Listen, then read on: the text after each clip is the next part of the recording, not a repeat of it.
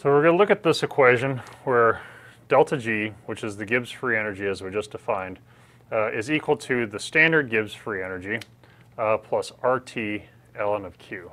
So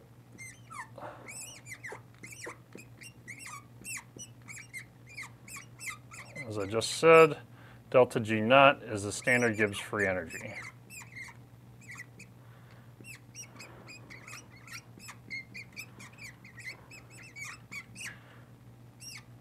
You have probably seen R before, which is otherwise known as the gas constant.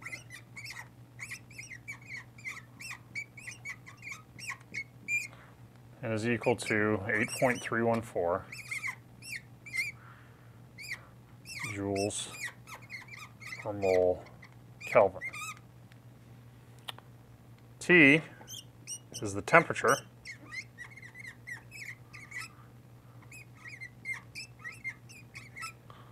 In units Kelvin.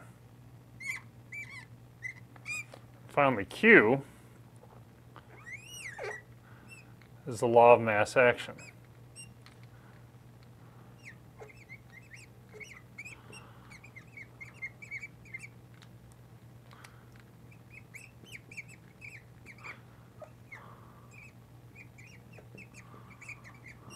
So recall, for a reaction, for instance shown here,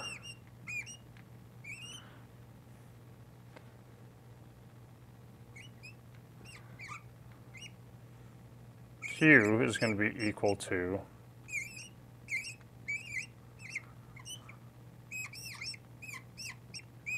this equation here.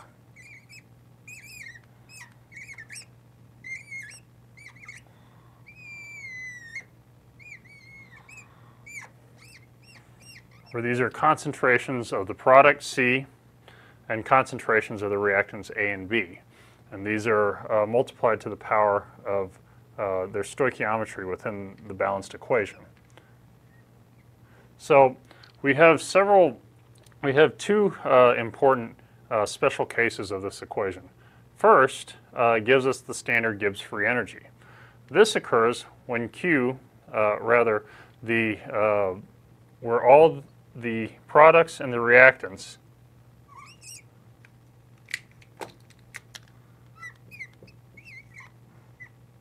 where all the concentrations are equal to 1 molar. At that case, Q is equal to 1. And what happens is, in this term, ln of Q becomes ln of 1, and the natural log of 1 is always 0. So this term cancels out. And delta G is equal to delta G naught. So that gives us the definition of the standard Gibbs free energy. This is when Q equals 1. Or rather, when the concentrations of the reactants in the product all equal 1 molar. The second special case is at equilibrium. So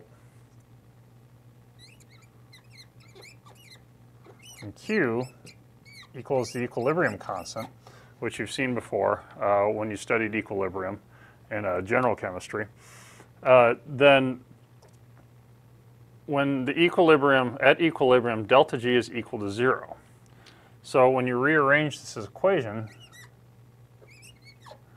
the standard Gibbs free energy is equal to negative RT ln of KEQ. And so this suggests that if we know the equilibrium constant, then we can calculate the standard Gibbs free energy, or vice versa. And before we move on, we have one final thing to define. So, while this is standard Gibbs free energy,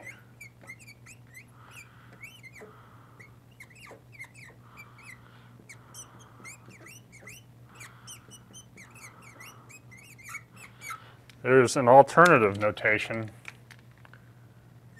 shown here. There's a prime added. This is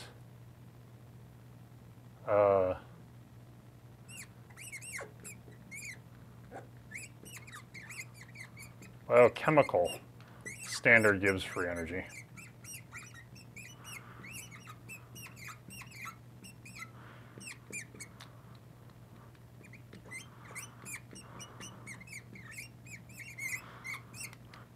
And so for biochemical Standard Gibbs free energy, there are just a few slight differences. First, the standard conditions are that the pH is equal to 7.